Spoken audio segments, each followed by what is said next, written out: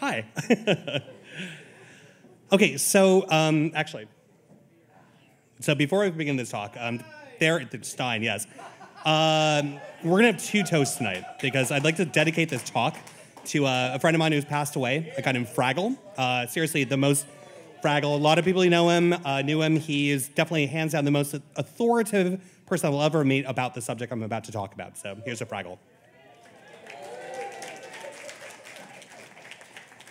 Right. So when you think of discoveries that have helped shape civilization, you think of things like, well, I mean, a lot of talks that we've had so far about, you know, undersea worms and like lost cities and like, you know, all sorts of other manner of important discoveries. A lot of people don't really consider like things like beer, right? Beer, right? Beer is regarded as the oldest beverage in recorded history. It's the third most popular drink right after tea and water. It dates back to as early as 35 BC in Mesopotamia, but early indications it could actually have been even older than that, maybe as old as like 7,000 BC in China. There's some indications of that. There's records of it definitely being used being in Sumer, which is now modern Iraq. But how did it first come about, and how did it have its effects on civilizations as that are yet to come? So, important question here is like, what exactly is beer? It's the result of brewing of grain cereals, wheat, rye, corn, rice in some instances, and water. During the brewing process, fermentation occurs, which produces, amongst other things, sugars in the form of maltose. The yeast that form eat away at the sugars, which then produces ethanol, alcohol, and also carbonation. So as byproducts. So it should be also noted that early beers didn't use hops, which came actually much later. But however, a lot of these herbs that were added as flavors and such are kind of mentioned up here. Right. I mean, some of these are really weird too, like caraway. I'm like, now I want to try that. There is no recorded history as to exactly who or when beer was first created, but it's generally accepted that it quite possibly might have predated recorded history. In all likelihood, beer was created accidentally by soaking cereal grains in water to help loosen the outer shells and making the nutrients inside easier to eat. You can add heat to that eventually, and the brewing process was sped up, resulting in a gruel-like substance, which was also very alcoholic. Right? Seriously. I really want to try this now, just to experiment with this. But so pictured here, you can see how ancient Sumerians likely drank this stuff. And it's also accepted that they created straws, right? Sumerians created straws to get to the liquid underneath the thick gruel floating on the surface of this foul liquid, but potent. There is some evidence that indicate that beer predates bread. And it's extremely possible that beer was developed at first in experiments in attempts to create bread. So Sumerians and other early cultures valued this stuff tremendously. It's in this document that's pictured here, you can see that's from around 3100 BC. It's written in cuneiform. We have what's described at this. This is basically a receipt for like the best beer in the city of Ur. It was apparently made by this guy named Alulu, who apparently he sold the best beer in the city. And it's like this is a proof of it. It should also be noted this tablet is the only known surviving document from the city of Ur of this time period. Right. So not only did beer provide a good reason to trek 200 miles to another city to conduct trades, but also it was an portable food source and a source of nutrients. Grains and cereals generally are much easier to grow and generally, then maintain and such than like fruits and vegetables and livestock. Last, but also kind of important, the creation of beer oftentimes made impure water potable, right? So made it safe to consume. So in fact, without beer culture as we know it, probably wouldn't have advanced as fast as it did when it did. The discovery of beer affected all aspects of life. It was a major reason for early humans to go from being hunter-gatherers to settling down to agrarian societies. So pictured here is a portion of the Epic of Gilgamesh, which is the first known tale of civilization and details the story of the epic hero Enkidu, who becomes civilized once he's taught to drink beer. Right? This was done in a religious setting, of course, because religion was totally married to everything. And the beverage was when the beverage first discovered. Later on, the famous poem, the Hymn to Ninkasi, was a recipe for ancient beer. Ninkasi was the ancient Sumerian goddess of beer, and it was actually noted as like being the physical manifestation of beer. And it was thought that you actually she transferred herself into you when you drank beer from her recipe, right? You become one with beer. The Egyptians, right, altered the Sumerian brewing methods to create a smoother, lighter brew, which could be poured into a cup or glass for consumption. So. Yeah, actually, it wasn't too far from that. Egyptian beer, therefore, is often cited as the first beer in the world because it had more in common with what you normally identify as beer. But it still, even that wasn't close to like what we drink today. It didn't have the giant, thick gruel on top, but it was still not exactly beer as we know it. Right. A lot of people know that the ancient workers at Giza who built the pyramids were given beer. This is true. They actually were given beer rations of 3 times a day. It's also believed that women were in charge of the brewing process and responsible for beer production. Right? Beer! Like Sumerians, beer also played a part in their religion. So, in the tale of the destruction of mankind, the great god Ra grew tired of humanity's bullshit and decided to destroy everyone on the planet. He unleashed Sekhmet to go on a genocidal killing spree, tearing people apart and drinking their blood. So the other gods were like, wait a minute, Ra, you need to kind of like settle down here, because like if Sekhmet persists, there's no one left. There will be no one left to provide sacrifices, and who are really teaching this lesson to anyways? If there's no one around, right? So Ra's like, okay, yeah, you're right. Tried calling Sekhmet back, but she was consumed with this bloodlust, didn't want to have anything a part of it. So Ra came up with this good idea. He had made this big giant bowl of beer, dyed it red, and put it in front of Sekhmet's path. The goddess finds the beer, thinks it's blood, drinks it, becomes totally drunk, falls asleep, and wakes up as the goddess Hathor, which is kind and gentle friend to humanity. True story. Beer even played a part in the ancient games and entertainment. Evidence shows that beer may have been a major factor in ancient Greek civilizations. So archaeologists have found in ancient Greek cities thousands of grains of cereal date to around 2100 BC. They played this popular game called Kotobos, which is essentially early beer pong. They had this large bowl or a bucket, and it would have smaller little floating bowls inside of it, and the players would sit around and throw little heavy things into the smaller bowls to try and sink them, and yay, when you drink. Beer in history has proven to save lives. It's true. During an outbreak of the plague in 612 AD in Germany, there was a monk named Arnold of Metz who established a monastery in Oldenburg.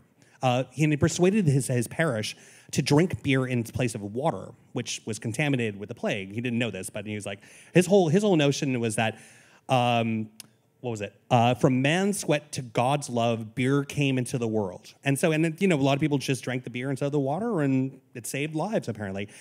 St. Arnold to this day is still revered as the patron saint of brewers. Beer has affected vocabulary in various ways throughout history. So the adjective bridal, actually, for instance, it derives from the Anglo-Saxon noun of bride ale. Originally, a bride ale was the drink given out at weddings, oftentimes produced by the family of the bride. There were strict laws, by the way, about how much could be made, and based on how many people were at the wedding, and yeah. There, of course, have been beer tragedies in history. Most people know about the effects of Prohibition in the U.S. and what it had there, but do you know about the Great London Beer Flood of 1814? You do? Oh, okay, great. This is going to be easy. So, in October 17th, in the St. Giles parish of London, the Muse and Company's brewery had a fatal accident. 323,000 imperial gallons of beer exploded out of the building after one of the vats collapsed, causing a domino effect and creating a lethal flood of beer that spilled out into the streets. The flood broke through the walls of the brewery. It also broke through the walls of the Tavistock Arms pub nearby, swamped nearby George and New Streets, and flooded a room where there was a wake happening. You're right, I know. Yeah. Certain irony there. 8 people were killed. Many more were injured. Actually, no charges were made against the brewery, as the courts ruled it as an act of God. However, the scandal was enough to end the business over a period of time, and the brewery was eventually demolished in 1922. And in closing, let's not forget and overlook beer's importance during war, right? So during World War II, right after the invasion of Normandy in France, the Allied frontline troops were critically short of beer. I mean, it was this huge morale issue, and right, yeah, no beer. And as a result, in conjunction with the RAF, bootleggers became known as sorcerers, sprang up with an idea to get beer to the frontline troops. They would clean out these fuel tanks, these fuel tanks that could be jettisoned, clean them out entirely, fill them up with pale ale, fitted them to the bottom of Spitfires, and these planes would fly to the front lines in these troops in Normandy, reaching heights of about 15,000 feet. So the beer was really cold by the time they landed, drop off the tanks, and fly back and do this, and this happened for years. And so one report had that one Spitfire landed on a runway, and no one was there to receive it. And they found out that the reason why is because these Germans had taken a roost in this nearby clock tower and just shooting anyone nearby. So everyone was like, go, go, go, go, go. So they dropped the beer and just the planes took off before getting shot down. The alterations made to the jettison of these tanks eventually was even given an official designation, Modification XXX. However, as one might expect, the tanks that formerly held the aviation fuel tainted the taste of the beer, so it was kind of metallic tasting and wasn't that great. However, enterprising Royal Air Force personnel also modified the Spitfire bombs bottom racks to fit actually barrels to the bottom of the wings. So the aircraft would cruise through the sky with a barrel attached to either side of the fuselage.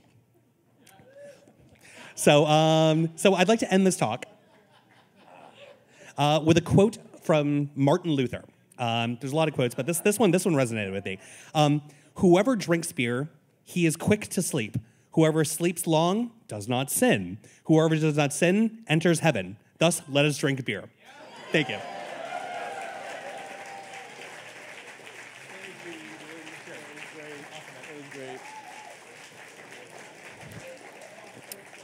All right. Thank you, Egan, for that enlightening talk.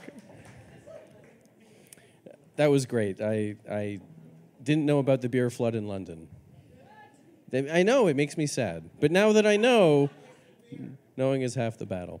Want to thank, once again, I want to thank Public Works for hosting us tonight. Everyone give them a round of applause. And I want to thank all of our volunteers again. There's so many of you. This is really a community effort, and we love that all of you participate. We love that all of you in the audience are part of us. We love that you guys up on the balcony have also been here. I can't see any of you. These lights are brutal. But I know you're there, because when I'm sitting there, I can see you. I know you exist. All right, next up, we've got, we'll be back on May 7th for stories of spite. We've got 6 tales of ill will and bad blood, pernicious maliciousness and rancorous intent, and the festering resentment that inspires vengeance, curated by Marcy Bennett. Yeah, go Marcy.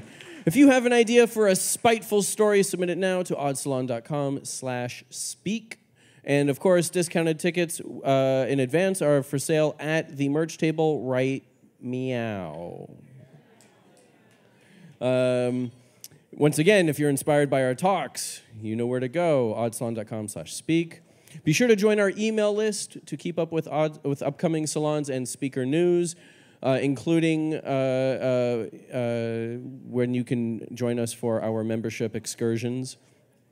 Between salons, you can find us online as well, and all the usual places, the Twippers, the Grahams, the Facebooks, at Odd Salon. And again, please, please, please consider joining us as a member, as part of our Patreon community, or as a sponsor of a salon. If your place of employment has far more money than the rest of us, please convince them to give it to us, because we'd like it. Members and patrons, remember, both enjoy a host of insider benefits from ticket discounts to more odd stories from Odd Salon speakers and fellows. You can go online for more info. Inquire at the merch table for details. They'll be there for a few minutes after we wrap up.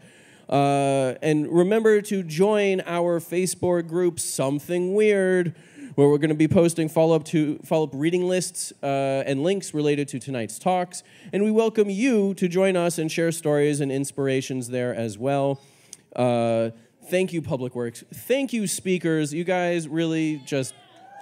You made this really easy. You did... Uh-oh. Isolde's got stuff. I have one more thank you. I'd like to thank Seth for being our amazing curator tonight. This was his first time curating, and it is a ton of work. And we compensate our speakers in drink and book. So we are compensating our curator with drink and books and a themed Wolpertinger from tonight, and a very special You Have Earned Our Curator pin. Woo! So again, please give it up for Seth. Thank you so much for wrangling all the cats tonight. Thank you. Thank you. Thank you, Isolde. Thank you, everybody. Thank you all for coming tonight. Oh, they want to see the books. Okay, books. Show you want to see my books, baby, huh? Okay. This is the speaker's book, which I selected for our speakers tonight. The Age of Gold, H.W. Brands. Most of it is excellent. He does sort of leave off a lot of the shitty things that John Sutter did, but you've got my invocation to remind you about how horrible that shit was. The rest is fascinating. It's a great read. And this book is Simon Winchester, The Map That Was Not on Fire That Changed the World. So... thank you, everybody, for this. This is an incredible thing. Thank you all for coming. Good night.